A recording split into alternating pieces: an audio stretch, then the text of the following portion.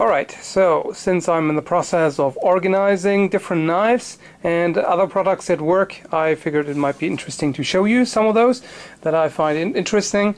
These will be mostly budget knives, so you cannot really expect superior quality here, but I'm just going to show you some that caught my eye that I think are kind of nice despite their nature of budget knives. And this won't be an in-depth review or something. This will just be a quick glimpse. I just don't have the time at work to give you a really decent review, but hey, it might be helpful anyway.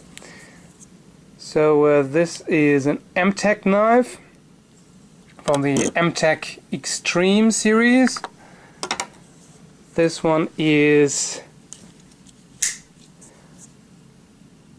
designed by, let's see,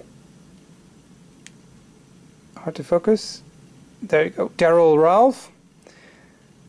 The blade is 440 stainless, so the typical steel choice on budget knives, and I suspect that the tempering is not superior, so you cannot really expect super amazing performance from this blade.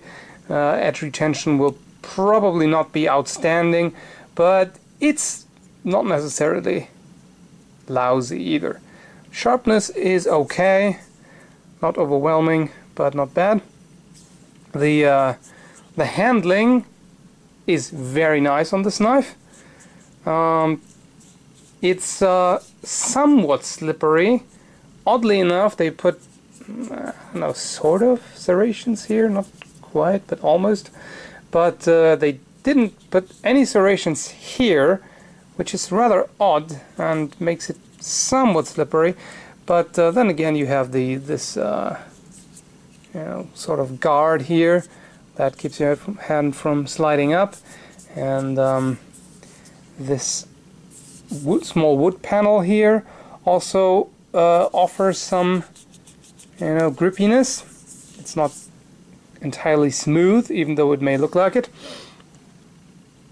And something that I really like is that they don't have serrations on the liner here. That is good. Personally, I don't like it. I don't see the point. I don't think it's necessary, and it just irritates the thumb. So this is much more comfortable to use. One drawback that this has is it's somewhat hard to use. Oddly enough, the thumb stud right here is completely useless. I just cannot open the knife at all, not even a little bit, using the thumb stud. It's just impossible. I don't know what they were thinking, but it doesn't work. It works better to push against this part of the guard here and open it that way. That actually works, but the thumb stud, it might as well not be there. It's completely useless.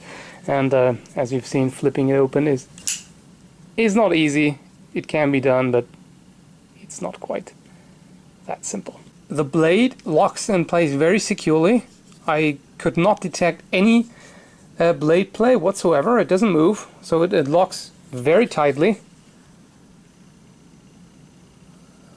Might be interesting as a budget knife. It's certainly not expensive, and looks quite nice indeed. So if you're interested in it, like I said, MTech Darrel Ralph. It doesn't appear to have its own name, just the designer. And yeah, that's it for this one. More to come, I guess.